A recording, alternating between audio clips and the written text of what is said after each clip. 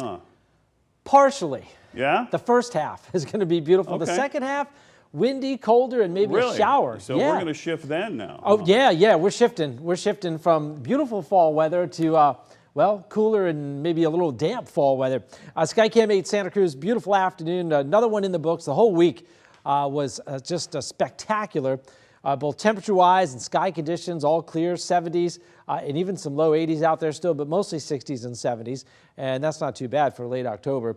Winds have shifted onshore, so we've been under a little offshore flow the past week. That's why we didn't have any low clouds, and now the onshore flow has commenced. It's light, though, 5-10 miles an hour, so it's not a big blow, but it is a change in the wind direction, which does mean a lot around these parts. Some high clouds came by today too, so that's what you saw there. That was not part of the marine layer. There is no marine layer out there, just some high thin cirrus clouds for the most part, and those did filter out the sunshine a little bit. That one low that was out here off the coast has trekked north.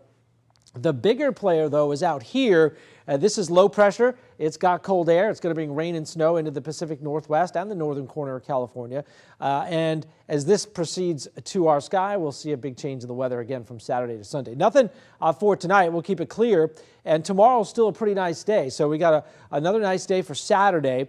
Winds will be light, and through the afternoon hours, you should stay mostly sunny. Now, Saturday night, the clouds come in. You'll notice by Sunday morning, there could be a stray shower up in the Santa Cruz Mountains. This thing's going to all fall apart as it moves down.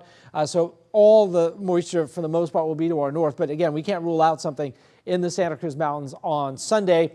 Again, a brief passing shower. Maybe the rest of us will see a mix of sun and clouds through the afternoon. The breeze will start to pick up, and the temperatures will be dropping. Temperatures tonight, 43 to 53, so it'll be another chilly night tonight with mostly clear skies. Tomorrow we have a mix of 60s and 70s of the coast and 70s to low 80s for the valleys and hills. Not that different than what we had today, so a beautiful start to the weekend. 72 Monterey, 73 Santa Cruz, 76 Watsonville, 80s though for Morgan Hill, Gilroy, Hollister at 80, 86 in King City.